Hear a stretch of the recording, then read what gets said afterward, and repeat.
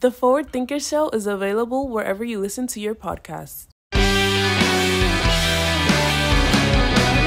Hey, it's Coral, and welcome to the Forward Thinker Show, the podcast where we share the stories and expertise of global leaders in business and technology.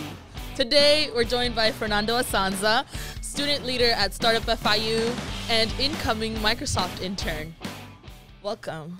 I'm so excited to have you here, Fernando. I'm excited to be here with you. I know. The reason why I chose you for this is because I noticed that he's here at Startup FIU a lot, even before you even started working here. And he's just like, the way he thinks is just different. Like every time I see you speak at this, there's this like weekly events at Startup FIU called Hacker Nation. And he just like, every time he's there, he's always explaining something even better and beyond. And now you're going to explain your big ideas at Microsoft now. So congratulations again. Thank you very much. Yeah.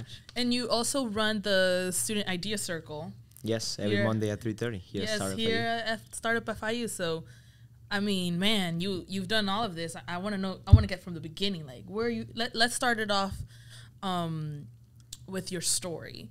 Where are you from, and how did you get interested into computer science? So I am from a little town in Ecuador. It's called Loja. Mm-hmm. It's a very cool town. And at 3 years old, I moved to Guayaquil, which is the big city. And then, well, I started studying a little bit there until I was 9. Then I moved 5 years to Guatemala, losing all my friends, my family. Oh, my God. They stay in Ecuador, but me and my main family, of course, my mom, my dad, my sister and my brother, we moved to Guatemala. Mm-hmm. I almost graduated there, but we came back and ended up graduating in Ecuador. At the beginning, I was like, wow, so what do I do? Mm-hmm. Picture this. I'm senior high school student in Ecuador, mm-hmm. and my brother went to study in Spain. Mm-hmm. He's a doctor now. Wow. And I was like, okay, I don't like medicine. what should I do? And then I started asking for advice to my dad, to different professors, see what they were saying, and the main conclusion was you're gonna go study something that's gonna open more doors for you, because in the places that we're right now, mm-hmm.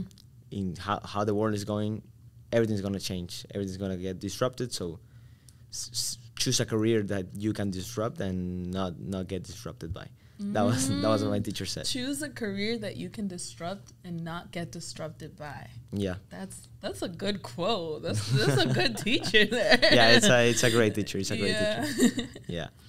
So yeah, it was sorry before starting my senior year. It was around midnight. I didn't have anything to do. I was in YouTube, and then I found a video that explained computer science really well. I look at it. It was, I think, computer science explained for kids, and yeah, that's why it was explained very well. If you're gonna explain it to kids, it has to be very well explained. So I watched it. It got me interested. So now I start to search for, okay, what is programming? What can I be learning in programming? And I found a YouTube video, a Python tutorial of 1 hour. For beginners. That same night I did it. Like I stayed up to almost 2-3 a.m. just watching it. And what I liked the most was not the actual coding and typing all the numbers and integers and flows. What I liked the most was the application that had, or the explanations that what I was doing have in the real world. Like, where can it be used? So I liked it. And when I went to my senior year in high school, I was kind of like decided that I want to go something between this realm of computer science. I kept asking for advice to my dad. He's an engineer, an MBA, so he kind of knows a little bit about the new technologies because he's self-learning a lot, and also to my teachers. So yeah. Now, how does that translate to me being here at FIU studying computer science now? If before I was set to go directly to Spain, but I did more research on, and I saw that education here at the US, it has more emphasis on hands-on experiences and connect you with companies and experience with companies, and it sounds something a little bit more fun to me. Yeah. So that's how I decided that I wanted to come here, and now I'm here sitting here with you in Miami. That's crazy. That's great, Fernando. You just explained about like computer science, right? And I think one of the things about computer science students that there's an interest that some computer science students want to delve into, and that is entrepreneurship. Yeah. And that is it's kind of like you watch one video of Mark Zuckerberg and you're just like, yeah, after this I'm gonna start my own business, I'm gonna do this and that. But like you've explained, like you've had experiences using your technical background in like pitch competitions and hackathons, right? Yes. And now you're running the Student Idea Circle, which is, could you explain what that is? So basically, Student Idea Circle is a roundtable where students from different disciplines, different majors, just gather up together and we discuss any projects or startup ideas or any problems that these students are facing, and they will want some feedback from our students. So being a round table, everyone has a word in the table, and everyone can have their opinion and can help each other. So for those who have the project's ideas, they can get feedback from others, as well as the startup ideas, or those who just need to make more connections. It's very important here to make connections. That will help you get different opportunities. So that's my main focus on Student Idea Circle, like that every student that comes can at least live with some new opportunity or something new to research on. Yeah. And that is done not just by me, but by making everyone talk. Yeah. No? That's really important that you're able to provide a space for somebody to share their ideas and get feedback on it. And that's you would say is something that a regular day-to-day entrepreneur does. Like what they are is like they just have an idea and a vision. And so what I wanted to ask you today is sort of like, what is entrepreneurship and what are some of the common misconceptions that most people have about it? Okay, so the most common misconceptions that people have about entrepreneurship is that you need to start a business or you need to get some profit and get some money, get some grind on and whatever.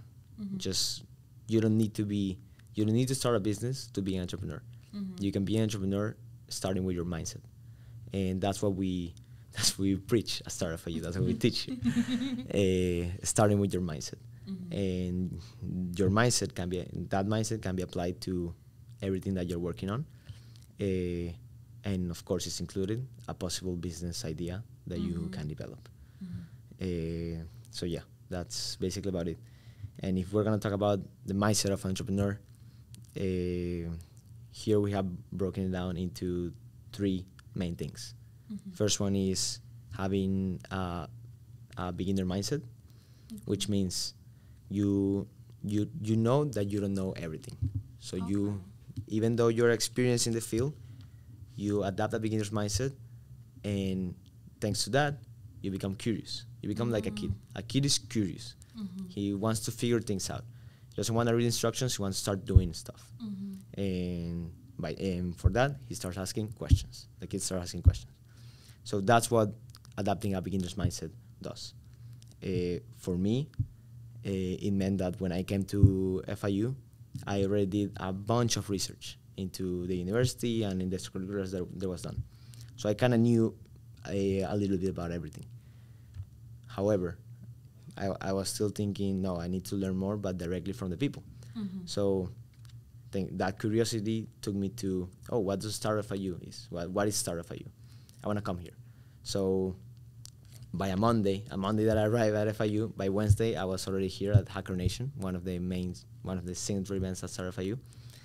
And I stayed 15 minutes after just talking to the people there, being curious about what they were doing in high school, what they were doing in college, what projects are they working on, what are they interested in, what are researching, just being curious about their lives.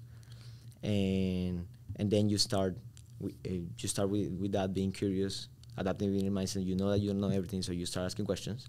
And then you found good sources of information, which can be people, which takes us to the second mindset that you need to have is being coachable as an entrepreneur. So you start by having a beginner's mindset. Then you go, I don't know this. I should be learning it. Maybe I should get someone to teach me. or something like that. And that's how you become coachable. You become coachable because you know that you don't know everything. So then you start learning from other people. And this can be translated to having mentors and things like that. But honestly, for me, from my experiences that I have lived here, I never asked someone, will you be my mentor? Or something like that. I consider I have plenty of mentors. But it's because I just go and ask them for advice, just casual, just as this podcast, being casual. Yeah. I just go and ask them for advice. And then I take all that feedback and I see what I can learn from it. But I never go directly to go ask them, would you mentor me, or in something like an official way. No, it's more done how I can be learning from others, how I can be learning from my connections. That way I get the most out of the information. That's so interesting that when you are looking for advice, your approach is more what can I learn from you and not what can I get from you. Because if you get an advisor, then it's like, what can I get for you? Oh, I can get a referral from you and I can boost myself up and do blah, blah, blah, blah. But your mindset is more, no, what can I learn from this? What can I learn from you and how can I apply it to my life? Yeah. It's very interesting. And and we can connect that with entrepreneurial mindset. So if you have a beginner mindset and then you're very coachable, you will start meeting new people. And then as you grow your connections with them, the more connections you have, the more information you will start to get. How this applied to me, I start getting more information from other seniors or junior students, more experienced than me. And that those connections, my network that I had, I was gaining a lot of information. But what I didn't want to keep it to myself, of course. So I shared it with other students that entered with me. So while I was growing, they were growing. And while they keep growing, they keep gaining more information. And that information kept coming back to me because the relation that we have in this network, in these connections. And this is something very interesting. It can be connected also to creativity. At Startup FIU here, we did a workshop on creativity, and we defined it that creativity is basically the ability to connect two or different things and find a surprising connection between each other. Now, what are these different things? We call it dots, but what are dots? Dots can be people, ideas, and experiences. Yeah, we broke it down in those three. So the more people, ideas, and experiences you have, the more connections you can make. And the more connections you can make, the more creativity you have. That's how we define it. I noticed that in your story, you mentioned how you just watched 1 hour of Python because you were curious about it and you learned about programming. At that time, you were never even thinking about having an entrepreneurial mindset or being an entrepreneur, but it helped you in that moment to be curious, to learn how to program better. What are some other benefits of having an entrepreneurial mindset? So, that's a big benefit. The other one is the more curious you are, of course, the more people you meet. And then you start seeing things that maybe other people are not seeing. One example that I have actually right now is that a good friend of mine just told me every time I check a WhatsApp group of any club or organization at FIU, I just see your number in it. And they just told me that, and they are surprised about it. And I'm like, wow, maybe there's a connection there. Yeah. So now I'm thinking, whenever I go around campus, I'm always looking at almost everything, every single flyer, every single screen, every single person saying something in their tables, and I'm doing little research about it, like just scanning the QR codes that they have, just so I can stay informed. I think that correlates to just being curious where you go. I know there's plenty of people that miss opportunities just because they're not curious enough. Maybe they're looking for something. Maybe they're looking for an internship. Maybe they're looking for a career fair, and they didn't know that if you look at a screen in one place, it says where the career fair is. Stuff like that. In my first semester, I went to the career fair just because I saw in the floor that it says career fair August 20-something, and I'm like, wow, I should go. And I start learning how to talk to recruiters, how to ask for them advice, and how to even build a resume when you're in the first semester. So Yeah, it actually correlates a lot to just finding opportunities or finding things that interested that spark your interest. You research more into that, and then you can find amazing things to do. Yeah, being curious is like so important. And I noticed in your story you said that like you were just a part of like you did research on like every single club and you just went there. But then you also said that some people just don't know. Yeah. There's a term for like the information that people do know and then the information that don't know. Do you know about could you explain asymmetry of information? Yeah, sure. So asymmetry of information is basically you have two sides. You either have the information or you don't have the information. If you were to gain the information, you can grab an insight from information and then find an opportunity and go capitalize on it. While the other people who don't have the information don't have the opportunity and can't capitalize on it. And this actually explained very well in a TED Talk by Roy Hacker, where he explains how basically poor people can overcome poverty. And it's basically by gaining information. If I gain more information than you, I make you poor. That's basically what it is. So in this case, the more information you have, the more opportunities you can get, and the more opportunities you can capitalize on it, and be successful. Well, Fernando, we were just talking about asymmetry of information and how having more information can help you propel you to get more opportunities and things, you know, because there are people who just don't know. And because they don't know, they don't get anything out of it. But you were in Ecuador, and like there's a lot of people in Ecuador who don't know about the opportunities that they can get even outside their country. But it was because you were curious and having that beginner's mindset. It helped you go past that. What you said it was a barrier, right? Like there's two barriers. You were able to cross it by being curious. Yeah. Is there are there anything other parts on the entrepreneurial mindset that we haven't touched yet? Yeah, so the first one is basically beginner's mindset. You don't know what you don't know, so then you start being curious, asking questions, and then you start learning by being coachable. And once you learn and you grab the insight, you have to actually do stuff, action. And it's something that in design thinking we call it bias towards action, which means just go and do a rapid prototyping, do a rapid testing, see if it works so you can continue. If it doesn't work, pivot. And once you combine those three things, you have basically an entrepreneur. Entrepreneurs pivot all the time. And actually, with this, I want to say an example of a successful entrepreneur, Jeff Hoffman. He came to Startup FIU and to FIU to give some talks, and he mentioned this cool story on how a person that doesn't have the entrepreneurial mindset acts versus how someone that does acts. So the story goes like this. A person goes around their daily life, sees a problem, and they complain about it. They wish there was a better way to do it, but then just don't do anything about it.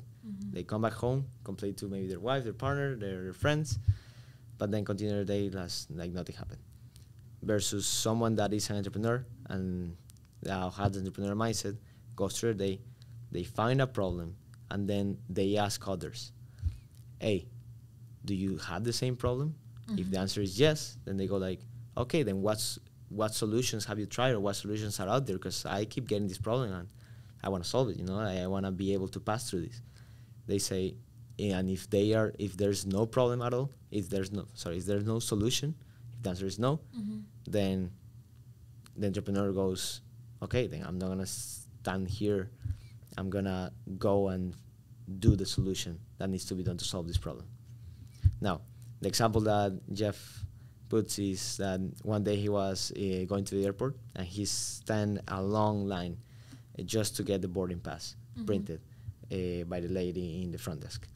And once he get there, he saw the lady just pressing a button, and Jeff asked her, so you would just make me do this entire unnecessary line just for you to press a button and give me a paper? She was like, yes, that's how it's done. He asked others in the line, does this bother anyone else? Yes, of course it does. Is there a better way to do it? Can they just give us the printer right in front of us? No, that's not how it's done. So then he goes at it.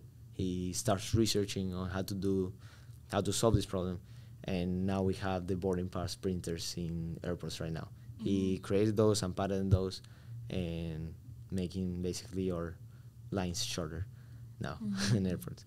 That's an example of how someone that has entrepreneurial mindset, he's curious about it, wants to solve the problem, and actually go to get it.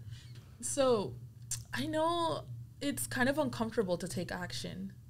It's like it's something that even I struggled with it as well. Have you ever like struggled with taking action?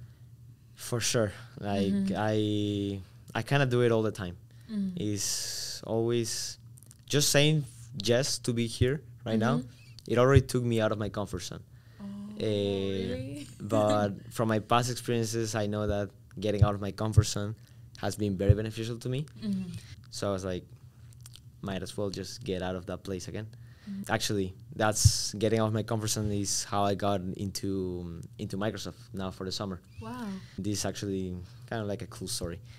Last semester, there was this huge hackathon, like the biggest in South Florida, done by INIT, a non-profit organization that started here at FIU. Great organization. They go Panthers. The INIT does this hackathon every single fall. For this fall, I already had like my experiences done. I already had a cool resume and everything.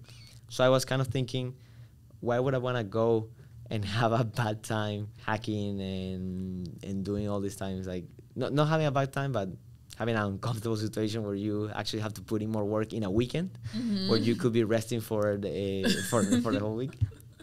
I was doubting myself if I should go. I was thinking, I already have enough experiences and I just want to rest. But then I remember why I came here to US, and I didn't came here to rest or anything like that. I came here to do the most. If there's an opportunity and I can go do it, I have the experience to do it and I have the knowledge to do it, and I don't do it, I will regret it. So I got off my comfort zone and I went there. And actually I went because we were having a Google workshop here at Startup FIU, and a friend that we work at a past project came and asked me, hey, are you going to Shahaks? I was like, not really. And I explained my reasons. And then he told me, oh, because I wanted to work on this idea. And when I heard the idea, I was like, feedback. I was not comfortable of him doing that. Oh. But I actually had brainstormed an idea before. So I had it in my mind already. So I told him about the idea. He loved it, and he was going to actually go do it with his other 2 partners. But he told me, you should come with us. I was still doubting. I wanted to rest that weekend. I don't know if I needed another project. So I said, we'll see. That was a Thursday. Hackathon was Friday. So by Friday, I decided I was gonna go to Shahaks, but just for the main hours and for the career fair, just to see everyone, see my friends, see the career fair, but not actually compete. I didn't like. I felt so uncomfortable, so nervous to go and compete again. But when I saw my friends, I saw the team. We had the idea, we had everything. We just had to execute. So that's what I did. I stayed there and we executed the idea. We ended up winning 2nd place. Wow. Which absolutely amazing. It was a beautiful experience, honestly. And it couldn't be done if I didn't let my comfort zone before. So now every time that I see an opportunity that is gonna make me nervous, or maybe I should just rest or I should focus on other stuff, I think of my past experiences and I say, almost every time I left my comfort zone, something was happening to me, so might as well do it again. That's good. It's kind of like you don't take the fear as a way to hold back, but more as an indicator of if I'm scared, then this is good. This means that this is something that will challenge me. Because there's many things that you can do that don't challenge you as well. Like if I tell you right now, oh, you let's go make a 3 presentation on creativity, then you can make it in like 3 minutes. That's something easy for you. But if I tell you like, oh, Fernando, I want you to build a program for this big company and I need it by tomorrow, that's not going to be... Exactly. Yeah, it's not going to be something that you'll be comfortable doing, or even going to a hackathon or things like that. So would you say to people who are scared to take action on an idea or something that they have is to just use the fear as an indicator to do it? Yeah, absolutely. I mean, it has worked for me. I can advise from my own experiences that it has worked. But also, if you look at the guidelines that we had in Entrepreneurial Mindset, is beginner mindset, coachable, and go take action. If you miss the go take action, then you're not gonna see any results into it. But the beautiful thing about this is that it doesn't have to. You don't have to build a business, or you don't have to build a project in 1 week. But you can build a small prototype, test it, see if it works. If it works, cool, continue, go at it. If it doesn't, see what happened, and pivot. That's the beautiful thing about entrepreneurship. You gotta pivot. You just gotta pivot. Just change the idea or see what went wrong. I think we've covered that taking action is important. Now for the good part. There is some people who get analysis paralysis. They want to do, before making an idea, they want to do research online, in books, in consultants and other people, but they never... But it actually entraps them kind of more. So what other ways could you get like real insights on your idea? So the single best way to get insights on the idea that you are thinking about is by actually going out and talk directly to people. And this is actually what we preach here at Startup FIU, and this is what entrepreneurs do, even if they didn't know about it, is you just go out there, talk where your possible users are, talk with people, see what problems they have, see what they will want, see the needs that they have, and then start problem solving in them. This is actually called human-centered design, putting the human first and taking action based on the problems, the needs, and what they will want. There's actually a cool example from also Jeff Hoffman. He talked about when he met Sam Walton, the founder of Walmart. He told him that he built Walmart not by talking to all the business people, not by talking to the consultants and all that. He built Walmart by putting a hat, some jeans, and going out to coffee stores and hang out with the people that will be his users for the retail stores.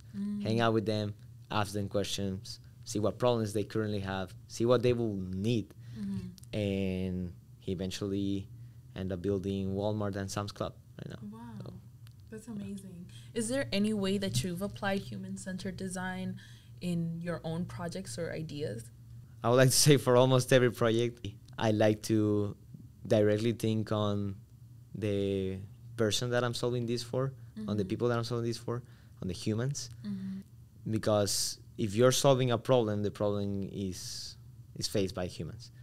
And if you want to win, let's say, a competition or a hackathon, the best way to do it is solving a real problem. And that's actually the best way to also start a startup, solving a real problem. And a good way to find real problems is by interviewing people, talking to people. For the projects that we did in the hackathon, we directly talk with people, with the students, see what problems they have. We grab our insight, and then we build upon that. So, yeah. I think it is so important to talk to people and connect with people. Why do you think it's more important to speak with the users' problems than like going online? So whenever you talk to someone, there's, you probably know this more or better than me, is the how they say it, how they go with their hands, their tone, Are they nervous? Are they telling the truth? Are they lying? And when you meet with people, especially in casual ways, they're gonna talk to you casually, so hopefully they're gonna be saying the truth. And when you ask them about past experiences, you actually make their brain work and tell you what exactly happened or what they think they happened. So it's important to research online and find the facts.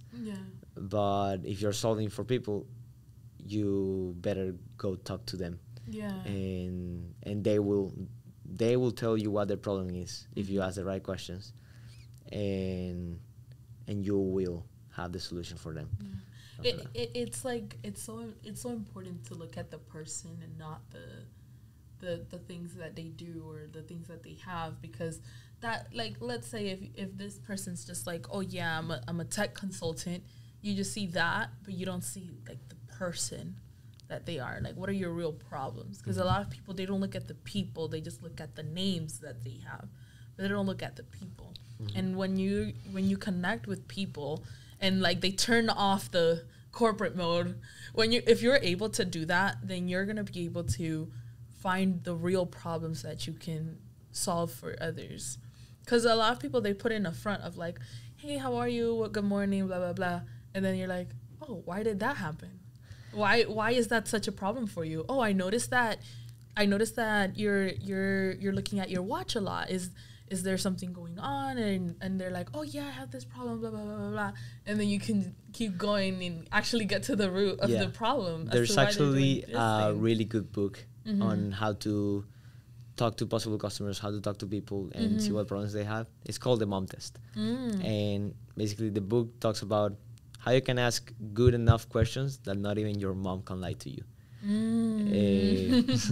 It's basically asking questions regarding the past and mitigate bias as much as possible with those. Yeah, I really recommend it, the Mom Test. Perhaps you can put it somewhere there. A really good book. That's good. And it's like it doesn't only apply for building a business idea. Exactly. It could also apply if you want to get an internship. You don't look at, like, you don't ask, like online. You could just ask people who have done it before, and then you're like, and then if you're gonna talk with recruiters, you don't talk to them like, oh, I can do all of this from you, or you could just be like, oh, what can I learn from you? What are the struggles that your company is going through, and how can I be a solution for that? Like, what can I learn from the problems that you guys are facing? And we're like, oh, we need X, Y, and Z, and so okay, then this is how I can come in and help you out. And that you can apply that mindset in that time as well. That's what I'm seeing right now. Yeah, definitely. Do you feel like, because I guess engineers who are not from a Hispanic background, I see a lot of Hispanic engineers, they tend to be more, people friendly. Were you ever like shy growing up, or were you social growing up? No, I was definitely super shy growing up. Super shy. Let's not say super shy, honestly, but I didn't consider myself an extrovert. And that's interesting, because I see you everywhere and you always talking to people, so that's me getting out of my comfort zone. No, like, honestly, and I even took tests on my personality and everything, like, before coming here, in my senior year of high school, and they said that I was, the numbers are good, 51% introvert and 49% extrovert. But that was my senior year, and when I was actually like talking more with people and stuff. I mind that before it was much more introvert. So yeah, I've been shy. How do I overcome it? I really find enjoyable moments talking with my friends, and then just be curious about the life of others, and that's how I got to meet you. That's how we're here right now.